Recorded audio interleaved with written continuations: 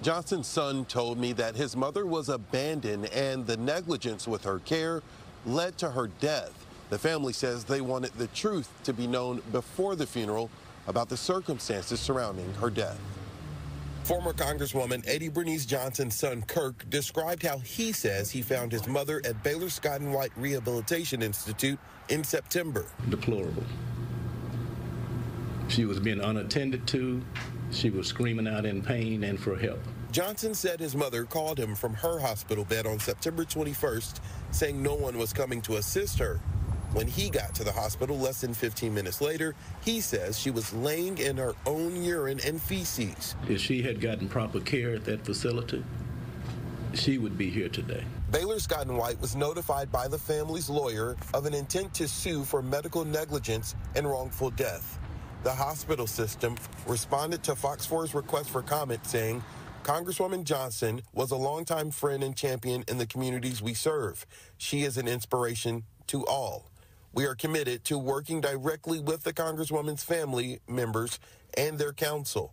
Eddie Bernice Johnson was undergoing rehab at the time for back surgery. Her longtime attorney, Les Weisbrod, says medical records show her death was due to infection of the surgery wound. All of the evidence is that the infection she got was from the feces. Mm-hmm. And that's part of why it's so unforgivable. Weisbrod showed reporters medical records from treatments for the infection, with Johnson describing extreme pain, along with her death certificate listing a bone infection in the lumbar spine with no further elaboration. Weisbrod also told reporters Johnson knew what happened and told him to pursue legal action. Her son says he was told that nurses were in training, leaving his mother alone for close to an hour.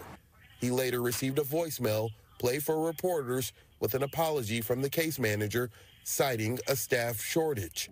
With her funeral next week, Weisbrod was asked why go public with these details before the former Congresswoman was laid to rest. We thought it was important that people knew what happened, and that, to go through the whole funeral service and all of the publicity and not have everybody know what happened, we just didn't think that was right.